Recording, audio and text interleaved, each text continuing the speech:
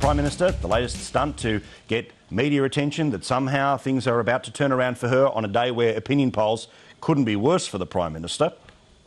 We got a preemptive strike about those opinion polls that the PM is going to go to the one of the many parts of Australia that are looking forward to voting against her in September, Western Sydney. In Western Sydney, between 8 and 10 seats could flip, and as you know, they can't afford to lose one seat anywhere in the country. So the Prime Minister, she's going to be doing something that no other Prime Minister has ever done.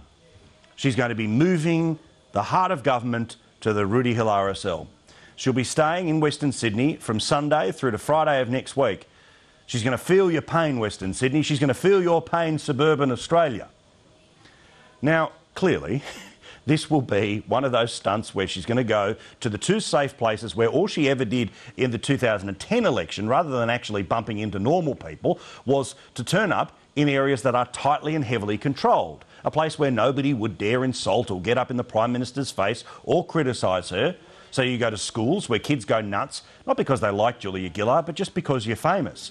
They go nuts for all sorts of people. It's just because they're famous, and they bring TV cameras with them. But this always gets a couple of hours of coverage as the Prime Minister being mobbed by school kids. Well, what about what their parents think of the Prime Minister and the failure when it comes to the education system, that we now need $1 billion to bring us up to world standards, standards that Peter Garrett and before that Julia Gillard have let us slip on? And the second is that she will turn up to union-heavy workplaces, places where clearly all of those people are already in the tank. So if the Prime Minister is going to be serious about her jaunt into Western Sydney, her run into suburban Australia, she needs to leave some of the cameras behind, or maybe even take the cameras into the main street, because there are plenty of people who want to have a go at the Prime Minister, and I wonder how many of these will actually appear anywhere near her radar when she does run around in Western Sydney next week. Take a look. I'm not really a Julia Gillard fan. Time for her to move on. I just treat her like a customer. Other than that, I wouldn't want to talk to her. I'd rather pass on that one because I haven't got anything nice to say. Another idea, Prime Minister, when you're staying at Rudi Hill RSL, which is a fine RSL, spend plenty of time there myself.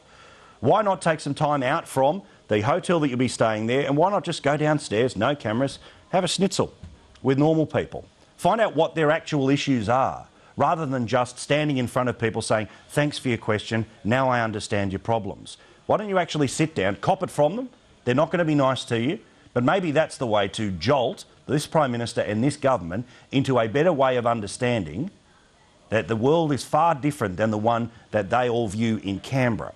And particularly in places like Western Sydney, where it takes too long to get to work, where the kids' standards are going backwards, where small business is struggling, there are real issues that need to be dealt with, and dealt with by a Prime Minister who, if she is serious about it, could learn a lot by talking to normal people in suburban Sydney next week.